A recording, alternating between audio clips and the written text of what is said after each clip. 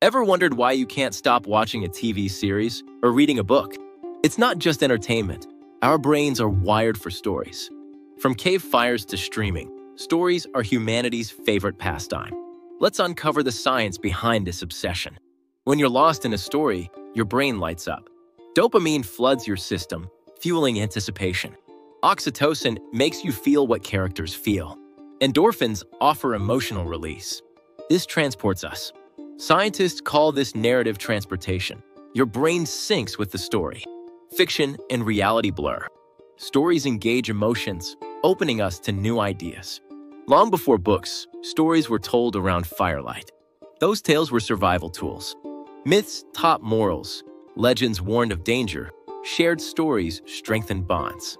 Evolution rewarded those who understood narratives. That's why our brains crave stories. We need stories to make sense of chaos, connect, and remember who we are. Don't feel guilty binge watching. You're answering the story's call.